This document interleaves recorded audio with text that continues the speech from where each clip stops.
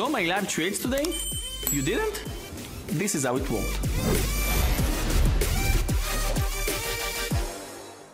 Hi traders, I started today with BABA. Took it at the opening above 245, spiked me in and I stopped out. Stopped out very fast, stop loss, and I took it because of its daily chart. I assumed that after BABA moved above 243, maybe it will move into the gap to 250, but I stopped out in BABA, and actually I placed my stop loss here, but I waited a little bit longer and I closed it under 243. So I started my day with a $1,000 loss in BABA. Then I took AMD. I took AMD because of its daily chart. You can see this beautiful reversal getting close to this 50 EMA on the daily chart. So that was a very nice trade. I took it above 91.40 with 30 cent stop loss. And then the stock just one-way ticket took my target 92.22 here, and then I moved my stop loss to 91.29, stopped out, and AMD moved sideways for the rest of the day. But this daily chart is something we need to follow. So you can see I'm up 900 only on AMD because I took only one take profit, and this is a good thing. Let's talk about it for a second. I have one stop loss and one take profit. Well, actually this is more than my usual risk, but I have one losing trade and one winning trade with only one target, one partial. That means that just imagine what would happen if I took my first target after 1-to-1. That meant that I was up like 600, even less. So that's nice. One good trade, one bad trade, and I'm currently flat.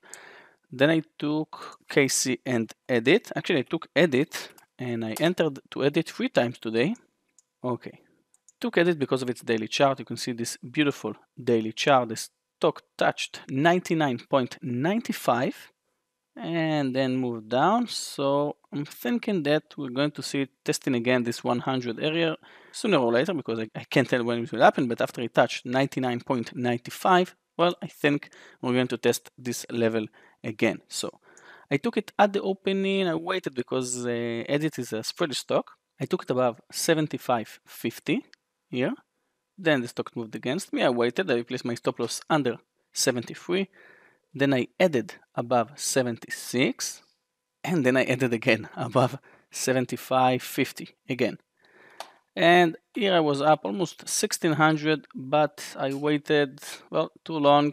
And then I moved my stop loss to 76.15 because I wanted to lock some profits with this trade. After I waited for this breakout of the 77 because of yesterday, the high was 76.95, and today we touched exactly the same spot. Well, the ask already moved above 76.95, so I waited a few seconds, which was a mistake. But still, edit is a green trade. Now, KC, I think I will stop trading KC. After KC touched the 49.92 a few weeks ago, I took some trades and I missed this day. And I thought maybe today it will bounce. I took it with 5-minute chart. Here above 46.70, got me in and stopped me out. Again, $800 loss on KC. I'll stop trading it. And that's it for today, my first red day for this year, 2021. And that's okay. I'm down 282. If you like this video, don't forget to press the like button. Although I'm red today, please give me a like. And don't forget to subscribe my channel. Thank you for watching, and I'll see you tomorrow. Bye bye.